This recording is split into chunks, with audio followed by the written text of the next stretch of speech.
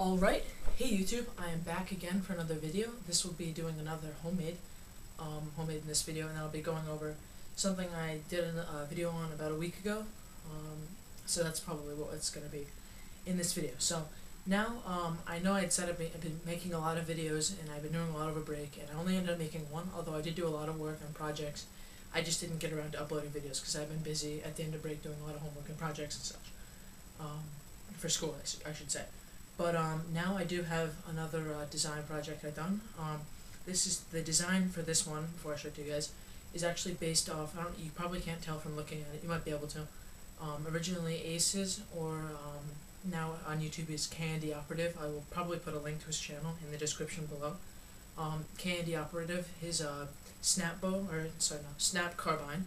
I really like the design for it. I didn't know how much I'd like it, but I ended up building one. But I didn't use K26 springs. I used two back-to-back, what are they called?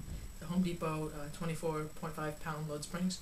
So there are a few issues in the design, so I would have to redesign a little bit to get the dimensions to work with those. And I also did my own stock, but it's a lot of wood parts and it looks really nice. So here is the blaster itself.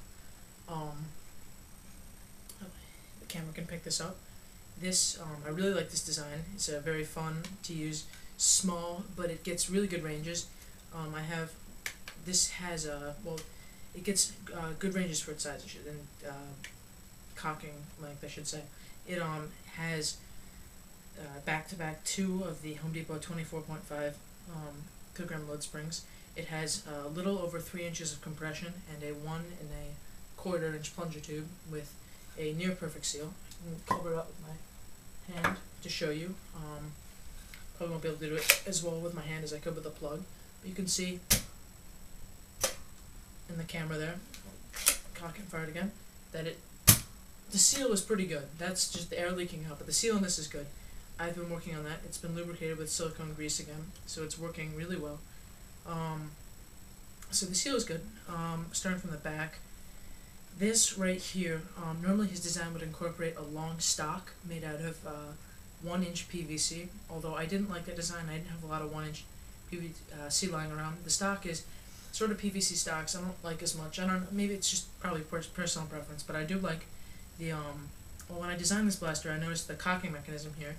You can prime it back by taking your hand and just pulling back on this lever on the side, and that pulls back the plunger rod, which is another short length of 1.5 inch, or 1 inch, I should say, PVC. I don't know why I get that 1.5 inch number. Sorry, but that's the same as back here. This is the spring goes back until the end of this, and the spring rest is in here. Normally the spring rest would be inside this tube, and go all the way back for a stock, but I didn't like that. And when I finally finished designing this, I actually just had an end here, and I didn't have a stock. And I said, "Oh, look at the priming bar." This priming bar, I don't know what it's called on a real gun, whatever, or real firearm, whatever you use to chamber the first round in a new magazine. It sort of looked like it would look on a Thompson submachine gun.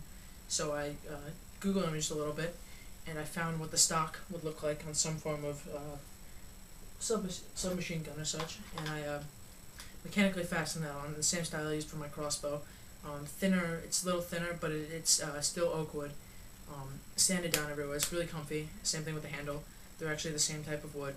They're really, really, really sturdy. They took a while to cut, but I love the feel of them. I mean, they don't wiggle around at all. They're very comfortable.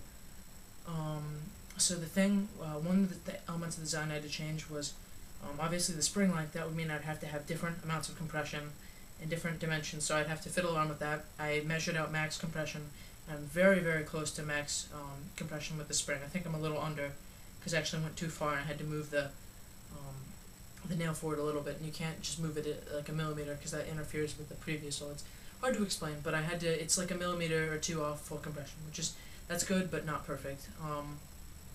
And so the one problem you encounter when you have two springs stacked on top of each other, like the 24.5 pound load springs that I have, when they're stacked on top of each other, they want to, when they get they're fine when they're compressed, but when they start compressing and they bend, one wants to shoot one way and one wants to shoot the other. And the slot that is for the priming bar in this is actually a little bit big enough, so it's possible that the spring could shoot out. And I was having trouble with that when they were compressing. So what I ended up doing was, the camera can pick this up, but this piece right here actually has a short length of CPVC, just enough so that it will go up to the front spring right here, so that they will both stay in line. And when you cock it back, he's down for a second. When you cock it back, it goes back far enough so they line up, but not too far as they interfere with the priming bolt. So to cock it, in the trigger is normally, unlike many other homemade designs, the trigger is actually not in the compressed position unless it's ready to shoot. So it's actually, the trigger is actually down until it's cocked and ready to fire. So, but that also means that you don't have to worry about getting a good ramp or whatever for epoxy buddy or anything to cock it. So you can just right off the bat go like that and it cocks. So if you notice right there, it's compressed or pinched down, I should say. And when I fire it, shot a little bit of fire, but it shoots down and it won't actually push up because it's pushing onto the priming bar, or not the priming bar. It's pushing down onto the plunger rod. Although the plunger rod in this is a lot thicker than it would normally be in a pump snap or any snap bus. So I don't really know what they call it. But moving forward, the front bushing I sanded down a little bit and then put in, so it's very, very snug on the front. Epoxy putty. The front bushing is getting a perfect seal.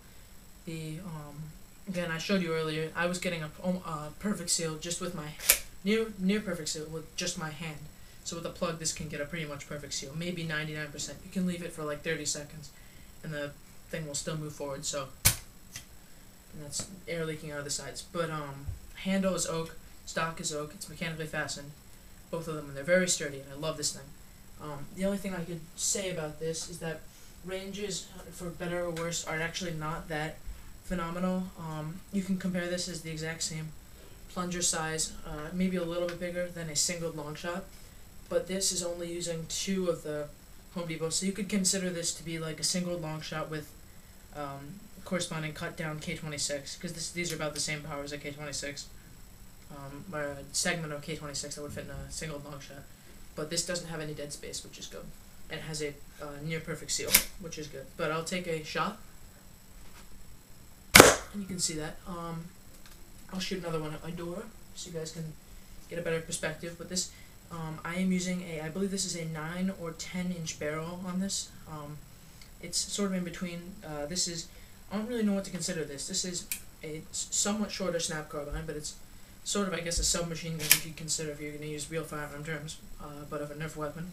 So you can check this out, and I can fire it like this. And that bullet actually got caught in the barrel. I don't know why it didn't come out with that much force, but it's shooting very powerfully, and I really like this thing. But as I said with my last video, and if you can tell from the title right now, I think I will be selling this one too. This selling of Nerf blasters, by the way, do not even begin to think this is me quitting or anything. I just honestly need money to get parts to make more of these, because I'm running a little low on cash right now. But this will be, again, the last one. The last one hasn't sold yet, which is, as of, this is the 28th, I believe. The last one hasn't sold, but that is, I will put a link somewhere around here for the link to the video for my snap bow, but this will be for sale too. I will put the for sale in this video until it sells, but I got a few offers on my last one. None of them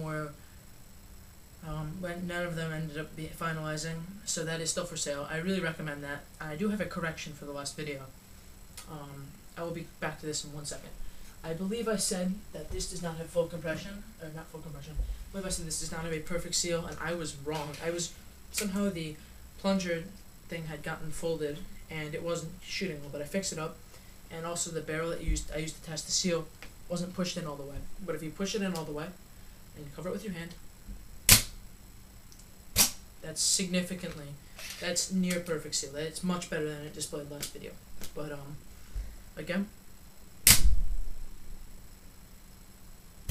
and you can see that's very, very, very good seal. But I just thought I should say that before I go. And as always, I will do another shooting and get this tight-fitting thing out. These hold up well. I believe Godslayer he just got back my blaster. I did it for commission for him, and he will be making a video shortly, if not already, and he can attest to my skill at doing homemades. I hope he enjoys that. I haven't actually seen the video yet, but hopefully he can say positive stuff to anyone interested in buying something from me, because I put a lot of effort into making that for him. So again, this will be for sale. I will probably post this on Humans vs. Zombies. I'm considering making an account on some other Nerf forums as well. Probably Nerf Revolution, probably Nerf Revolution. I might make a thread. I will want to make more of these. This is probably one of my favorite designs. Thank you, Ace, for the Snap Carbine design. I really like this blaster. So a couple more shots for you guys, and I think this wraps everything up. So here's one last shot. The streamlines these are newer streamlines in the barrel. When I make these, the last couple I've gotten lazy and not sanded down the CPVC as well when I was making them.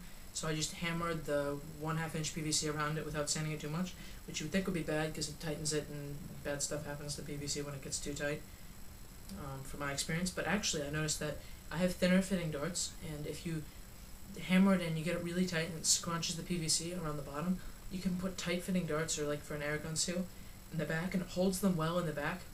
But once it gets past this inch, it's really loose fitting, so that it makes good blowguns, I guess, or air gun fits if you have a thinner or less tight barrel fit, I guess. But so here's one last shot, and thanks for watching.